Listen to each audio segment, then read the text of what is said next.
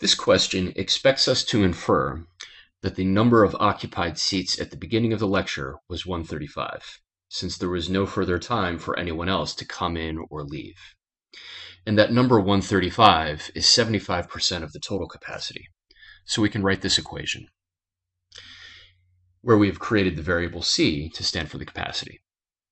We know that the 0.75 goes on the right side of the equation because, in expressing the sentence's algebra, the word is, in 135 is 75% of, will mean an equal sign.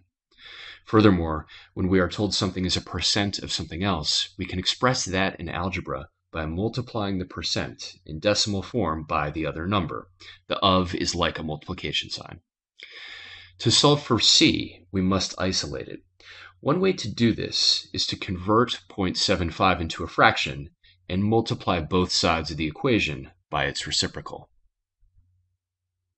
In this fashion, we get 1 on the right side as the fractions cancel, and we learn that c equals 4/3 of 135.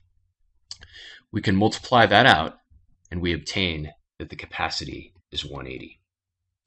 By the way, if you are like many people, you might have forgotten or never even known possibly how to do some of these calculations. For example, the last step can be achieved through long division if necessary.